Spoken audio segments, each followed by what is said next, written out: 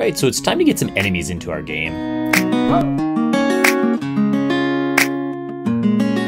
First thing you're going to need is a player who's able to move around and has the jump ability. You're going to want to make sure that your player has the usual collider of some sort. At that point, you're going to be ready to get your enemies set up. So first thing we're going to do is over in our hierarchy, we're actually going to create an empty game object. And I'm going to call this one Baby Dragon. And we're going to add our sprite onto that, and I'm going to make it a child of that, the empty one. Later on, it's going to become apparent why we're making it a child instead of just creating one, but it's generally good practice to make your sprite a child of the actual game object so that you don't run into conflicts with some of the scripting we'll be doing later on. All right, at this point, we want to make it so that our enemy is capable of interacting with the player and dealing some damage. So first thing we're going to do, I'm going to click right onto the sprite of my dragon, and I'm going to add a Capso Collider 2D. I'm going to need to expand that and do a little bit of editing. Now, because of the shape of my player, I'm going to change mine to a horizontal collider. That'll allow me to get a nicer shape here. And as usual, I don't make my collider quite fully the size of the character so that you don't get damaged by like touching its nose or something like that. One optional thing that you can add here is a rigid body. I really like the way that the monsters interact with my player when they bounce off of him in a natural physics-based way, so I like to put one on. A word of caution though, make sure that you do not put the rigid body on the sprite, because then what will happen is when you hit it, it will actually bounce and separate from the parent object. Instead, you want to make sure that your rigid body is applied to the parent object. Once you add your rigid body, don't forget to freeze the Z rotation. That'll keep the monster from toppling head over heels when you bump into him. All right, at this point, we're ready to do some scripting. So first thing we're going to need is you're going to have to create a player health script. All right, so there's a few things that we're going to want to do inside of here. The first is going to be to create some variables that can help us to keep track of our health. So I'm going to start by making a public integer called max health. I'll set mine to 10. And because it's public, though, we can change this at any time in Unity. I'm also going to create another public integer that's just going to be health. And that's just going to be keep track of where our health is currently at as we play the game. In our start function here, I'm just going to make it so that when the game begins, our health is set to our max health so that we begin the game with full power. I don't actually need anything in our update for now, so I'm just going to get rid of that one altogether. And we're going to create a brand new one. I'm going to make this a public void function, and we're going to call this one take damage. And you're going to put brackets after that and then curly brackets. And this is going to be a function that is actually called by our enemy. So when we hit the enemy, it will call up this function in order to make our player take some damage. So we're actually going to go inside of these brackets here, and we're going to create a variable. This one's going to be an integer, so a number, and we'll call this one damage. So now, anytime our enemy hits us, depending on how much damage they deal, they will call up this function here and send over a value as to how much damage they're going to deal. What we want to happen at that point is we want our health to subtract, so we put minus equals the damage value sent over from the other script.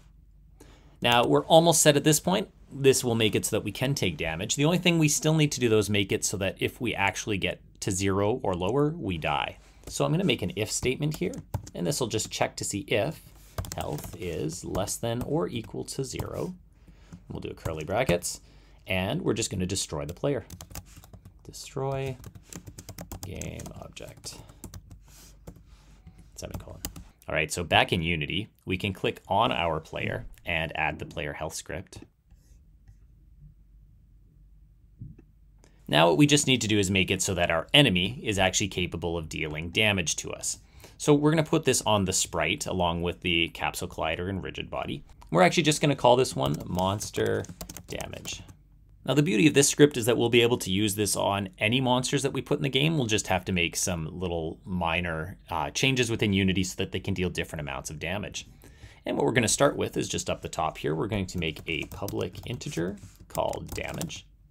We're not going to set that here. We'll set that in Unity because we'll want it to be different depending on which monster we're putting the script onto. Another thing we're going to want to do here is we want this script to be capable of talking to our player health script. And so we're going to make a reference to it. So we're going to go public player health, which is the name of our other script, and we'll also use the name player health for it with just a lowercase p. Now at this point, we're not going to need anything in our start or update function, so I'm just going to take them out altogether. And what we do want though is that when the monster is collided with by the player, we want him to call up that take damage function within the player's health. So we're going to make a on collision enter 2D. And what we want to happen is whenever something collides with this monster, we want it to check to see if it was the player. So we're going to go if collision, meaning the thing that just hit it, dot game object dot tag is player. And we'll set that tag in just a moment.